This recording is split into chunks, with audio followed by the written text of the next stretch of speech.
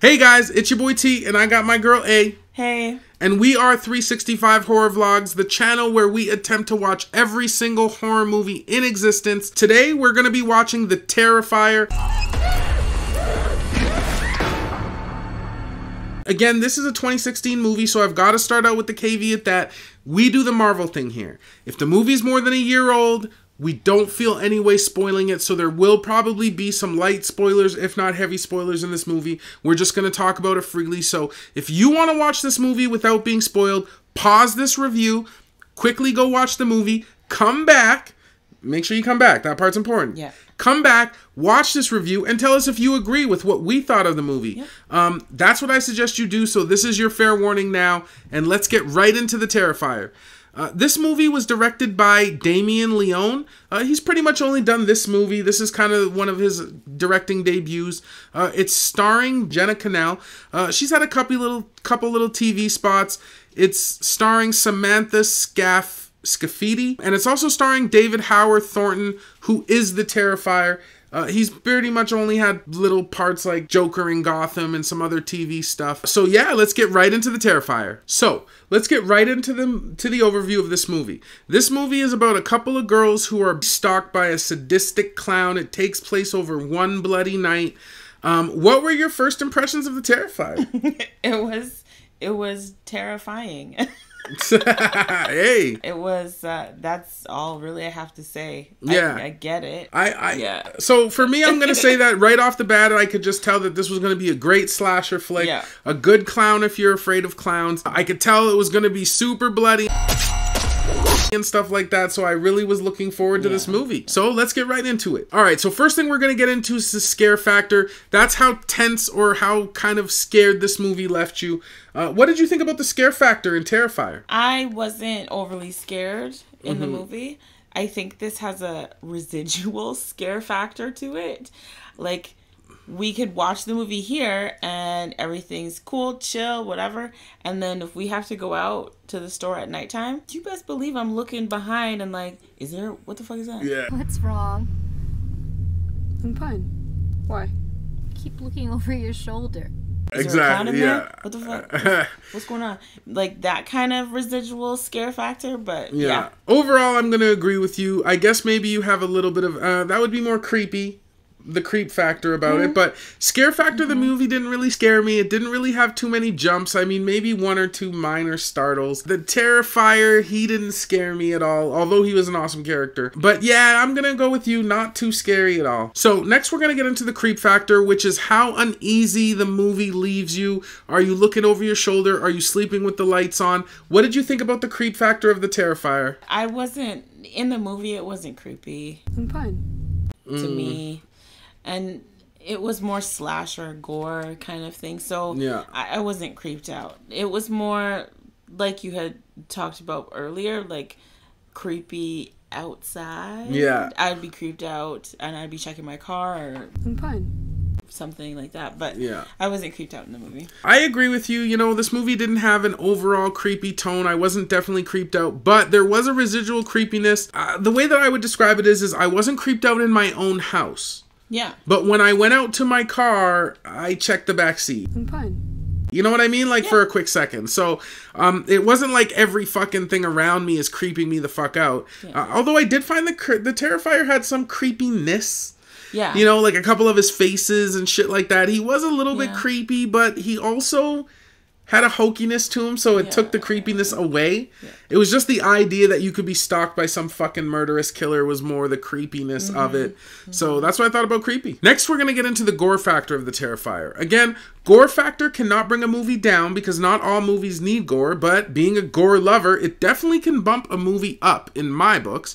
So what did you think about the gore in Terrifier? Yep, there was gore all the time. Gore galore. It was so bloody and messy and gross. And it was just, all blood all the time. Yeah, I agree, man. This movie was gory from beginning to end. Yeah. It was a bloody ass slasher flick.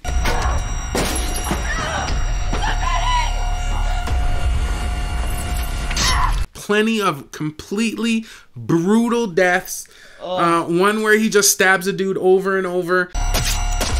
One, he actually saws a girl in half, pussy first. I'm fine. It was all the way disgusting. down. It was disgusting. I will It forever was so dub gross. that the coochie cut. So anyways, Oh my God. you get a really good coochie cut in this movie. I knew you'd like coochie cut. That's so funny. I know you like coochie cut. Oh my God. Yo, this movie has coochie cut, stabbing, everything, man. Like, you need this. If you want gore, that's where this movie shines. Don't miss the Terrifier. Gory as hell. Gory was great. Yeah. Gore galore. So, next we're going to go over the acting and characters in this movie. What did you think about the acting and characters in Terrifier? It was horrible. Yeah. It was horrible. Absolutely. No, but like seriously, It was seriously B-movie styles. Yeah. The acting in this movie was just like really bad. I will say though, the Terrifier was good. Yeah. He was a good character. Even like his faces when he was like pissed off or when he would be like and just It do was weird so things. gross. He was good. I like the His teeth were Terrifier, but yeah. disgusting and- Everybody else in the movie was like B-roll acting for sure. Yeah. I didn't really like the characters in this movie too much except for the Terrifier. But then again, I guess that's what the movie was really about. True. You know what I did like is it almost just the way the film was and the music and the view. I don't know if they were trying to harken back to almost B-80 B-movie slasher. Yeah, that's what it felt. Do you know what I mean? That's what it felt like. So if that's what they were trying to do, They did a then good job. they did a good job of it. If they were trying to make us take these actresses seriously, didn't do the best job on characters. And overall, even if that was their aim, it still missed because it was just horrible. It was. So Nobody's going into an abandoned building to pee. And then, did you see the bathroom? yeah, and That it was was just disgusting. yeah. I'm fine. It was had a lot of disgustingness in it, but Yeah. that's what I'm going to say about the characters. So next we're going to get into the story of this movie. So Adri, what did you think about the story in The Terrifier? It was non-existent.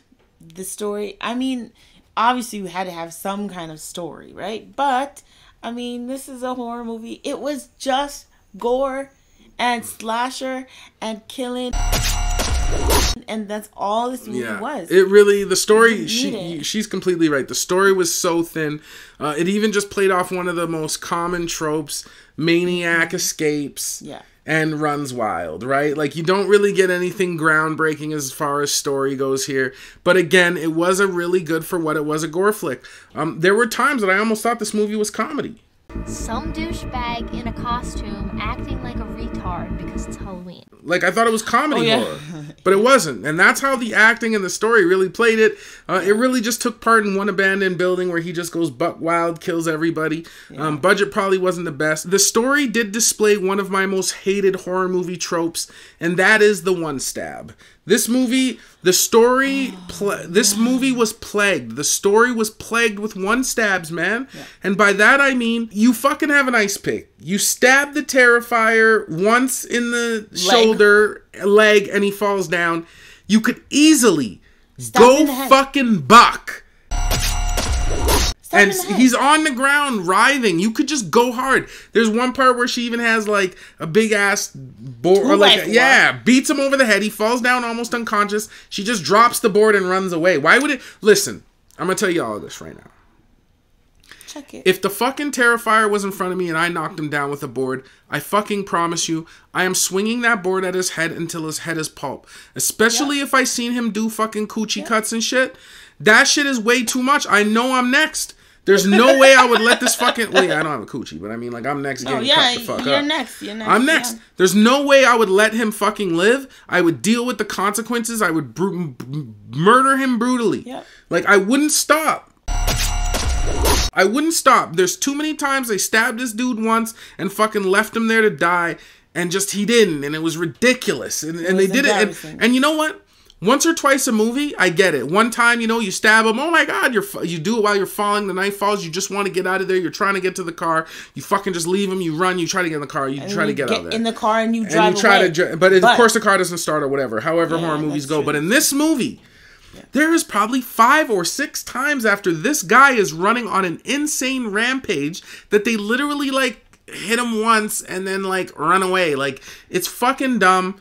It's the only thing I didn't like about the story of the movie. I think the one stabs need to go. You need to find better ways for them to escape, you know what I mean? Instead of stabbing him once and not finishing him the fuck off, you know what I mean? So that's going to be my only thing. That's what I thought about the story. Lastly, we're going to get into the overall score of this movie, what we thought overall of it. Was it good? Was it bad? What did you think overall about the Terrifier, Adri? I would say 2.5 for a gore movie. Yes. Because I feel like that's a category all in itself. Right? It is. So I would say it's a pretty good like gore movie, and 2.5 would be my score. Oh, okay.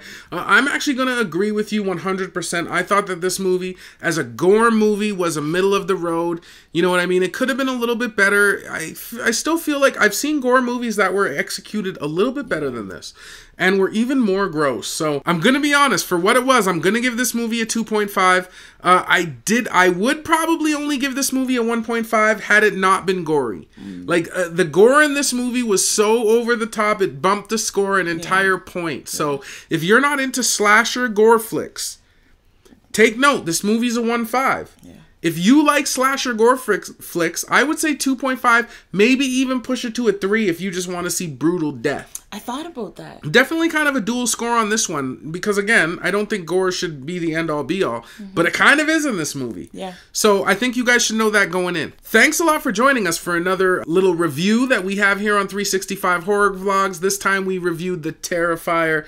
We liked it fair enough. It was a good gory movie. If you like this content, please like, subscribe, hit the bell, do all that good stuff. We're always going to have a lot more movies coming for you. And also, hey, hit the comments. If you think that we were wrong, if you think that this movie was fucking film genius, tell us that. Tell us we're wrong, man. Tell us why the acting was so good. Tell us all that stuff. We love that kind of stuff. We want a lot of back and forth.